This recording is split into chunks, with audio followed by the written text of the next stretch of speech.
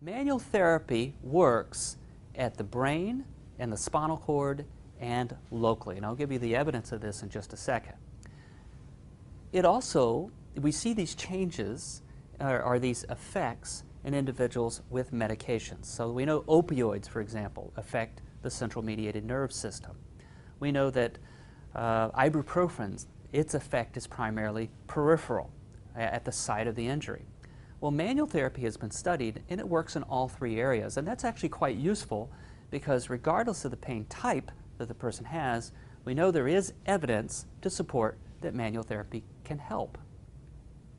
It alters the threshold. Now let me give you a little story about this and it'll help give you context. There was a study out of Florida and an individual was looking at whether or not the pain threshold of people who had central mediated pain was different from other normal individuals who did not have central mediated pain. And he asked the people to put their hands on a hot plate, and he would slowly, in every 30 seconds, increase the temperature of the hot plate by 1 degree.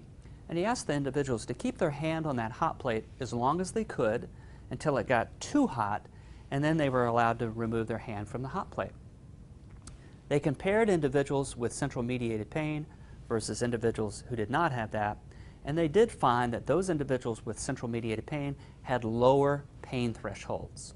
So we know folks who have chronic central mediated pain that's been around for a very long period of time, have a threshold of pain that is lower than individuals who do not have that.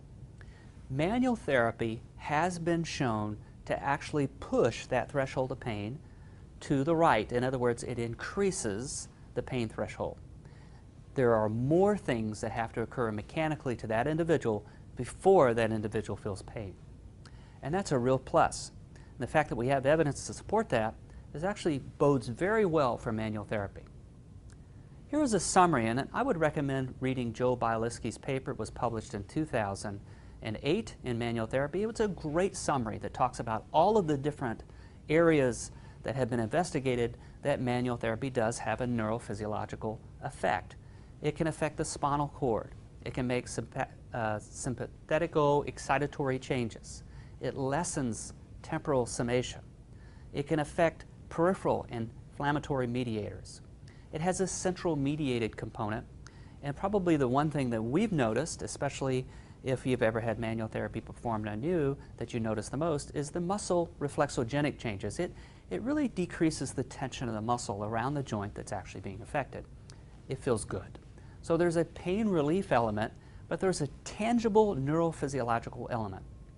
If we had to compare biomechanical changes and neurophysiological changes, the more evidence suggests that the neurophysiological changes are so much more compelling. In fact, they probably lead to biomechanical changes more so than biomechanical changes contribute to neurophysiological changes. So very compelling evidence in this particular area. So it can improve motion, and theoretically it's supposed to change the position, although there's no evidence to support that. That's biomechanical. And then neurophysiologically, we know it can affect the spinal cord, we know it can affect the brain, and can also have a peripheral inflammatory effect as well. So a lot of good evidence to support what manual therapy actually does.